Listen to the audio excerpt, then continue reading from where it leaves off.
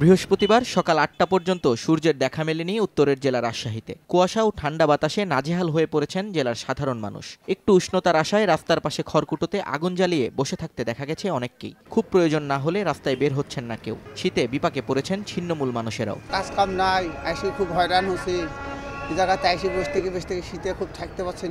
শীতে মনে করেন আমার আসতে গাড়িতে খুব সমস্যা হয়, শীতে কাজ কাম করতে পারিনি।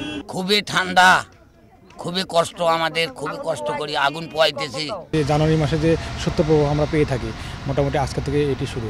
এই তাপমাত্রাটি আগামী আরো কয়েকদিন অব্যাহত থাকবে। মৃদু শৈত্যপ্রবাহ থাকায় স্থবির হয়ে পড়েছে রংপুরের জনজীবন। মাঝে মাঝে সূর্যের দেখা মিললেও পাওয়া যাচ্ছে না কাঙ্ক্ষিত উত্তাপ। তাপমাত্রার এই ক্রমহ্রাসমান অবস্থা জানুয়ারির শেষ সপ্তাহ পর্যন্ত থাকবে বলে জানিয়েছে আবহাওয়া অফিস। শীতের অবস্থা খুব খবর হয়, হাত দিয়ে করতে দাঁড়া পাইতে পারি না, হাতড়াইতে পারি না, হাতে খুব প্রচন্ড ঠান্ডা লাগে। রংপুর আসার পরে ভাই শীত আর বাঁচতেছি না, মনে করেন প্রচন্ড অবস্থা খারাপ।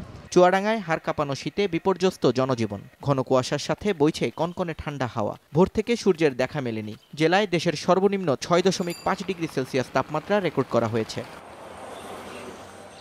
একই অবস্থা কুড়িগ্রামেও। ঘন কুয়াশার আস্তরণে ঢাকা পড়ে আছে পুরো এলাকা। বইছে কনকনে ঠান্ডা হাওয়া। সবচেয়ে বিপাকে পড়েছে শিশুসহ বিভিন্ন বয়সী মানুষ। জেলায় গত 24 ঘন্টায় তাপমাত্রা 4 ডিগ্রি সেলসিয়াস কমেছে বলে নিশ্চিত করেছে আবহাওয়া অফিস। বাতাস খুব ঠান্ডা, ঘর থেকে বাড়া যাচ্ছে না। গরমি কাপড় চোপড় নাই, হ্যাঁ গরিব মানুষ কোথায় ভাই কাপড় চোপড়। সকালে আর বেড়ার পর দিনে ঠান্ডাতে বুড়ে মানুষের অসুবিধা আসি গেছে। এদিকে পঞ্চগড়েও শীতের দাপটে জবুথুবু হয়ে পড়েছে সাধারণ মানুষ। সকাল থেকে হেডলাইট জ্বালিয়ে যান চলাচল করছে সড়কে। রাস্তায় কমে গেছে মানুষের উপস্থিতি। এছাড়া দিনাজপুর সহ দেশের বিভিন্ন জেলায় শীতের তীব্রতা বাড়ায় কাহিল অবস্থা সাধারণ মানুষের। নিয়ন মোহাইমিন, সময় সংবাদ।